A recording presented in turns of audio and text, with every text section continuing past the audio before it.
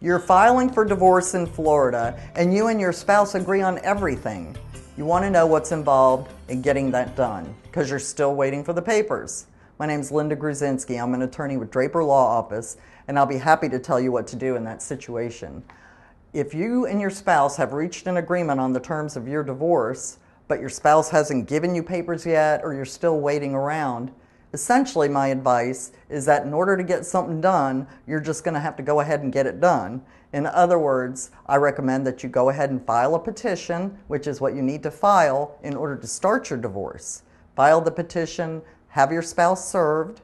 You can always let them know that it's coming if you want to try to keep things amicable or so-called friendly. If you don't want to start a war yet, just let them know it's coming, have them served, and then you can get the process going because they have 20 days after they're served to file an answer.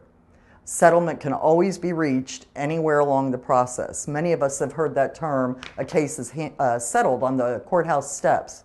And it does happen. It can happen the night before a trial or a hearing, and it does in fact happen all the time.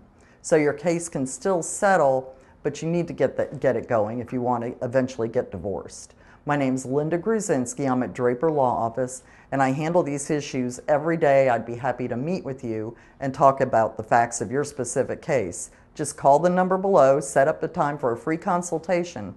I look forward to meeting you, and thank you for watching today.